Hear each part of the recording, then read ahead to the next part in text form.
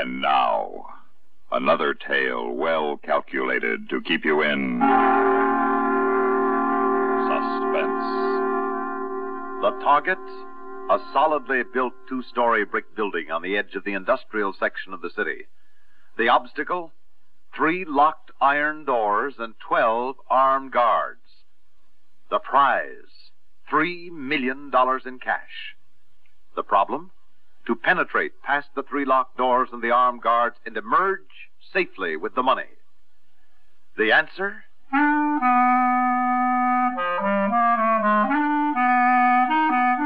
Just for the record, the name is Pete Wilson. Job? Night superintendent of the Lakeside Municipal Crematorium. Time, midnight about a year ago, with a thunderstorm bowling duck pins in the sky. I was reading the Western in my little office by the front door.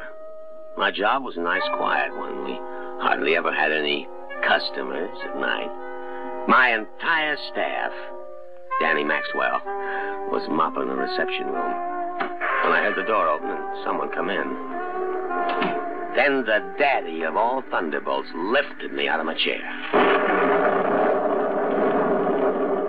And whoever had come in spoke to Danny. Hey, did you see that flash?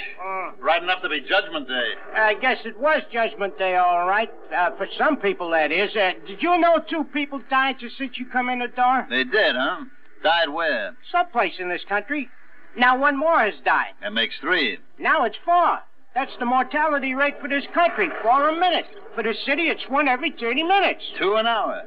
48 every day. And you'll be one of them if you keep up this line of chatter. I want to see your boss. Get him out here. It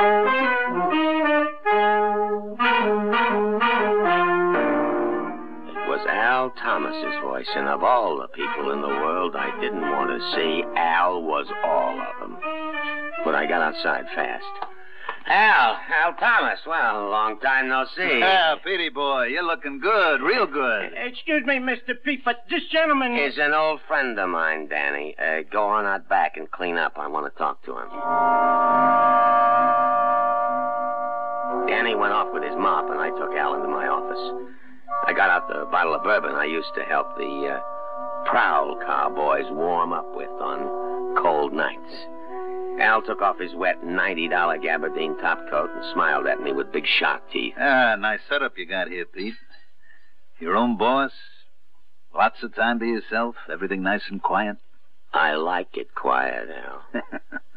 Yeah, you always did, didn't you? Remember how noisy our cell used to be? Always somebody in a cell block coughing or snoring or choking or screaming. Yeah, I remember. Look, what are we talking about cells? Let's talk about something interesting. Like money. Money, Al? Money. I got a little job in mind, Pete, and I need some help. You. Al, I'd certainly like to help out, but the doc told me to avoid any excitement. You're the old ticker, you know. Excitement? This will be like wheeling the baby to church. Tell me, Petey, can you drive a horse? Well, sure, I can drive a horse. Then you're in. I'm giving you a 20% piece. The total take should be $3 million. So you'll be the first guy in history to earn $600,000 for driving a horse. Any questions, Petey? Oh, what kind of a horse, Al? Horse? Who said anything about a horse? I asked if you could drive a hearse. A hearse, boy, a hearse!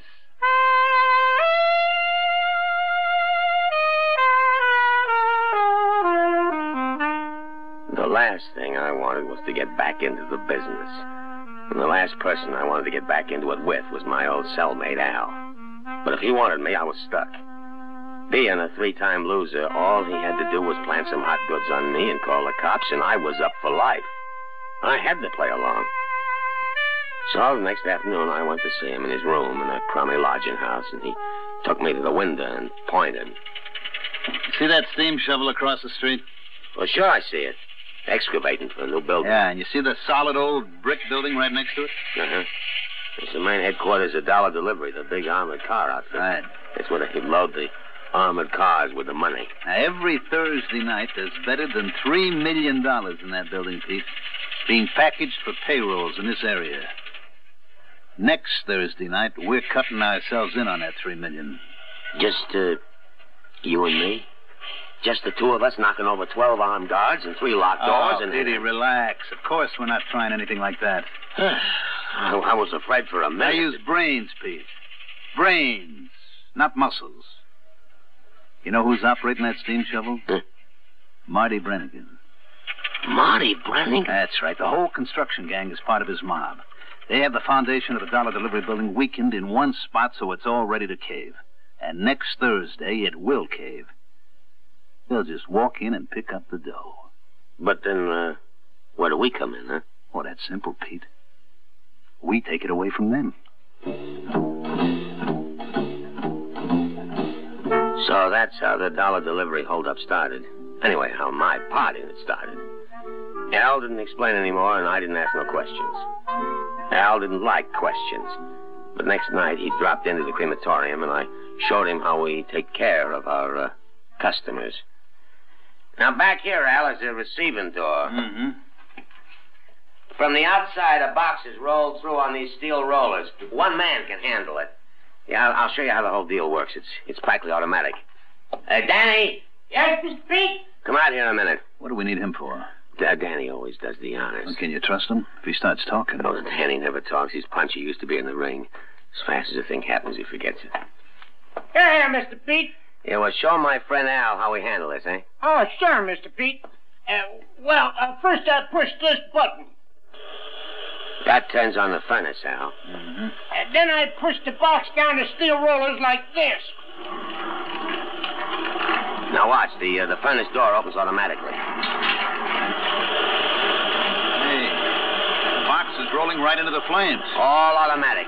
And now the door will shut down. That's all there is to it. Okay, Danny. Go on back out front. Yes, Mr. Pete. Very neat. What's down these stairs? Oh, that's the storage room. We keep cleaning supplies down there, urns, stuff like that. Good. We'll hide the money down there. Hide the money here? You heard me. We gotta hide it someplace, Pete. This is one spot it won't be looked for. That's all then till Thursday night. Oh, except I'll need an official form. Well, what kind of official form, Al? The regular kind. Authorizing a cremation. I wished I knew what Al was figuring on. But like I say, Al didn't like questions. When I thought about the job, taking $3 million away from Marty Brannigan's mob, I went hot and cold. I wanted to bow out, but didn't know how. Al wanted me to help for some reason, and what Al wanted, he got. So I sweated it out, and finally Thursday night came, and along about midnight, I found myself in Al's room watching the dollar delivery building across the street. A truck drove up to it and inside. There goes one of the armored cars inside now to pick up a payroll delivery. Any minute, Marty Brannigan will make his move. Everything seems so quiet. What do you want, a brass band? Keep quiet and listen. That was Marty Brannigan getting inside. His boys are in there now. Now, if we don't hear any shooting or an alarm, by the time I count to 10, they pull it off. 1, 2, 3, 4, 5, 6, 7, 8, 9, 10. Okay, they've done it. Now it's time for us, Pete. Come on. Well, where to, Al? To buy a quart of milk, chum.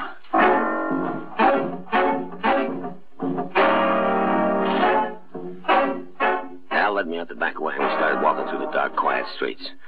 We walked 5 blocks, 10, and then the quiet night blew wide open. All right, the alarm's been sounded. The Brannigan and his boys are a long way from the dollar delivery building by now. Sure, but anything moving in this town is going to be stopped and searched. They know that. All right, here we are. Where? See that milk wagon at the curb? Yeah, I see it. Here comes the driver delivering the milk. Now, act drunk and try to buy a quart from him. Go ahead. Buddy. Hey, buddy. Yeah, what is it? Listen, buddy. I want to buy a quart of milk. I just deliver, Mac. I don't sell. Well, my old lady sent me out to give her a quart of milk. Just 1 quart. Now, let me have one little old quart, buddy. Hey, let go of my arm, you lush. Let go, I say. Okay, take this.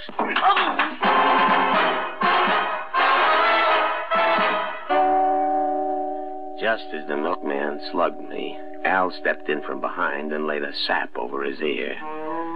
We caught him and dragged him into the milk wagon and tossed him in back on top of the cases of milk. Then I found myself standing there with the reins in my hand. All right, Pete, you said you could drive a horse and drive. Come on, boy. Come on. In the next block, there's an alley. Turn into it. Oh, yeah, sure. I hope none of them prowl cars stop us.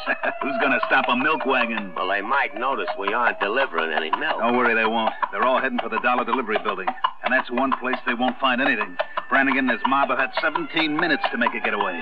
Then they got away with the dollars, too. Where does that leave us? With all the cream, chum. That milkman in back there is one of the mob. One of Brannigan's mob? Sure, he's been on the job for 6 months. That's how long Brannigan's been planning this. Marty wasn't taking any chance of being stopped and searched. First thing he did was stop and transfer all the loot to this milk wagon. The money is back there, Petey, under the milk. Huh? Like I said, who's going to stop a milk wagon? Okay, here's the alley. Turn in here.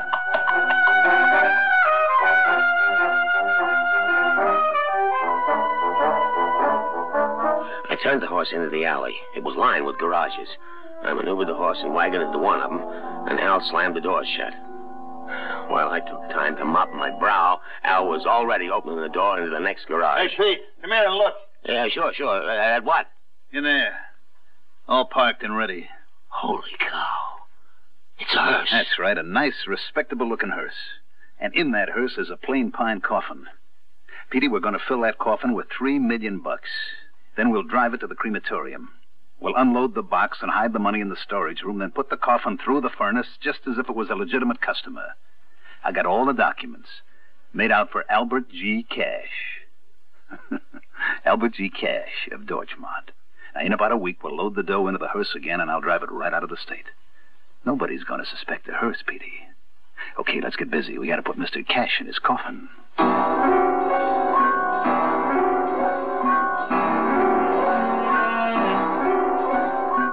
Al and I lugged the money sacks in the milk wagon and stowed them in the empty coffin.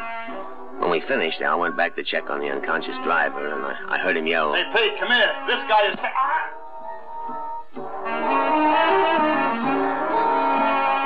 By the time I got there, Al Thomas was stretched out on the garage floor, and the milkman was gone, running. I didn't have time to wonder about him. I had to look after Al. He had an ugly gash in his head, and the blood was pouring down his face. I mopped off the blood and lugged into the hearse, where I stretched him out on the front seat. He shook his head groggy and tried to sit up. Oh, you slugged me, Pete. You waited for me, slugged me. Now, take it easy, Al. Don't try to talk. We got to get the dough hid. And you got to get me back to my room. You need a doc. You're hurt bad. No, Doc. Get the dough to the crematorium and hide it. Oh, come on, get going.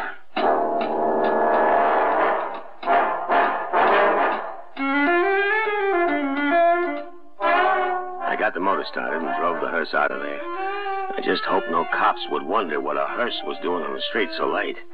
If anybody asked, we were from out of town. One prowl car went by without stopping. Then we returned into the parking space back at the municipal crematorium.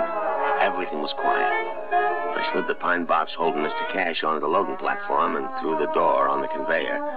And I helped Al inside. All right, Al. Another couple of steps. That's it.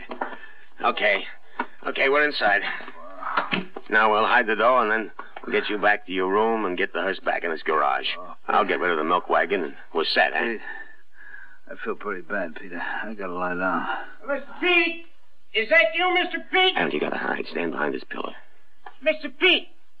Oh, there you are. Yeah. Well, what is it, Danny? I got the front all cleaned up. You want me to clean up back here now?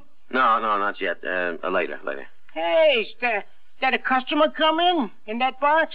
Yeah, it's Mr. A.G. Cash at Dorchmont. Now, look, Danny. Ain't it pretty late to be receiving customers? Well, it's a rush job, but the family's leaving town in the morning. And then now go sweep out the chapel and stay there until I call you, huh? Well, sure, Mr. Pete. Do I do the honors? Later, and then I'll beat it. All right, Al, you can come out now. Danny's gone. Hey, Al, what's the matter? You look so funny. Al!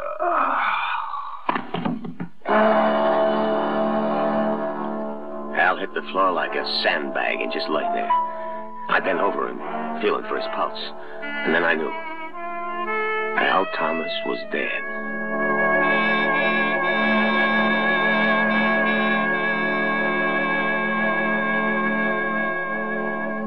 In just a moment, we will return for the concluding act of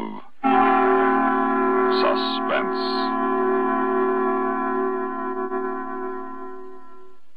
Confidentially, before I got the happy habit, I never could have talked to strangers this way. Mumbled, maybe, but talked? Oh, never. And my happy habit is catching. One listen does it. Arthur Godfrey, Art Linkletter's House Party, Gary Moore, and the new Bing Crosby, Rosemary Clooney show. CBS Radio has them all. It's live showbiz sound. Every Monday, Tuesday, Wednesday, Thursday, Friday. Catch?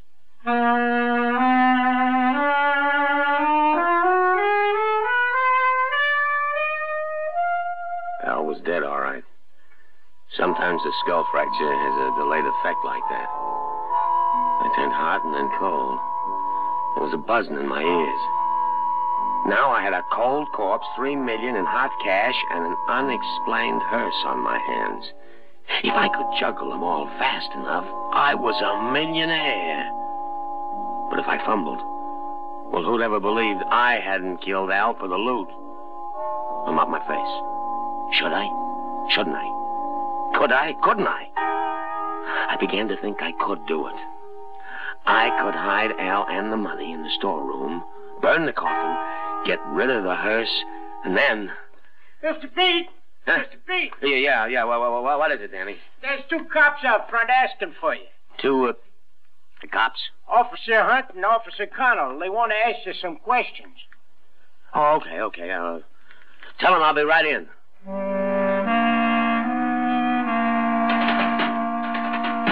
I didn't have no choice. I got Al's body out of sight as fast as I could. No time to lug him down to the storage room. And inside 60 seconds, I was out front talking to Hunt and Connell, the prowl car team who patrolled our neighborhood. Pete, we wanted to ask you, did you hear anything unusual tonight? Oh, just sirens, lots of them. Something big happened? Not unless you count $2.5 million big. $2.5 million? Somebody knocked over a dollar delivery and got away with $2.5 million. Missed $500,000 in their hurry. Yeah, we've been searching every car and truck in the streets. No sign of the dough. Headquarters thinks the gang hid it and broke up. Hid it, huh? Now we're searching block by block. You hear any unusual noises, trucks or cars stopping, anything like that? No, not me. Not a thing. You don't mind if we search the place? Search the crematorium? Oh, of course not. Oh, but first, I got some embalming fluid I'd like you to test. Embalming fluid, huh? It sounds interesting. What do you say, Hunt? I say let's try it. Okay. Right over here in my office. Step in. Be comfortable. I keep it in here, filed under E. The best Kentucky bourbon embalming fluid. See what you think, huh? Man, that'll put life in a mummy. Here, Connell. Thanks, Hunt. You're right. That'll make the dead ones happy and the live ones happier. Well, have another. It'll be a long night. You can say that twice. The captain is really going to ride us to find that dough. Well, happy days.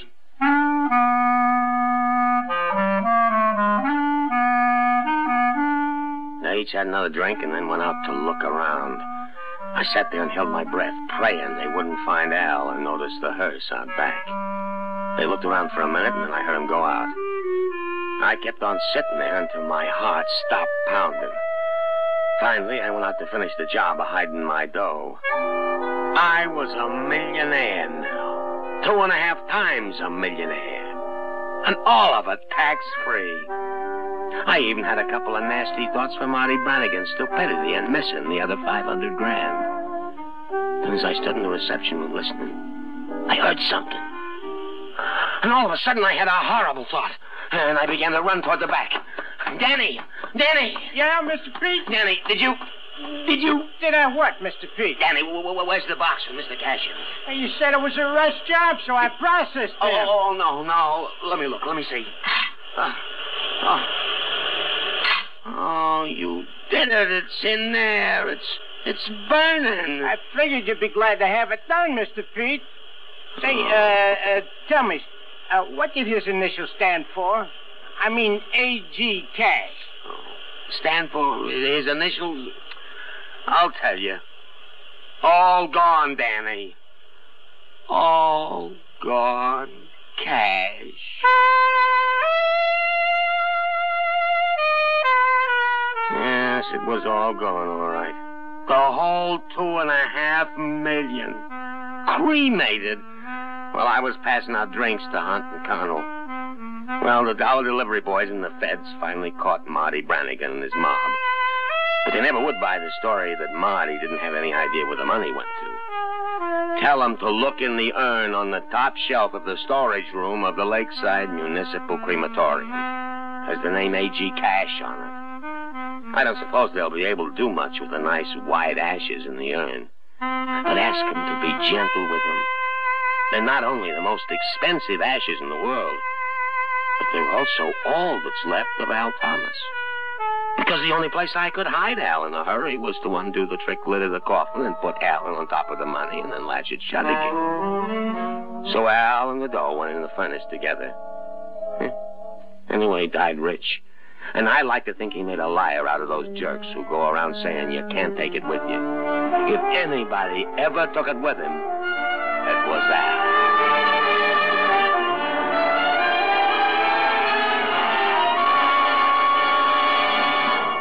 Suspense.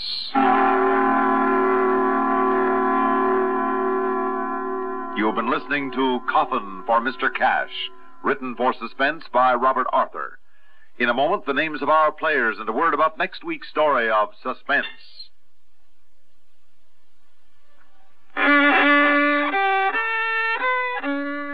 Are you all out of tune because you're irregular? Then help yourself get back in tune with Kellogg's All Brand. You'll feel right on pitch when Kellogg's All Brand goes gently to work. Relieves constipation due to lack of bulk by supplying your system with bulk-forming whole bran. Yes, a daily bowlful of Kellogg's All Bran with milk helps put you right back in tune. The natural way. The good-tasting way, too.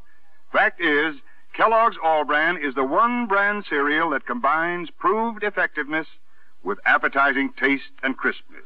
It never gets mushy in milk. So remember, if constipation's a problem, gentle it away, as millions do, with Kellogg's All Bran. The good food way to keep regular as clockwork. ALL-BRAN. Kellogg's All Bran. At your grocer's.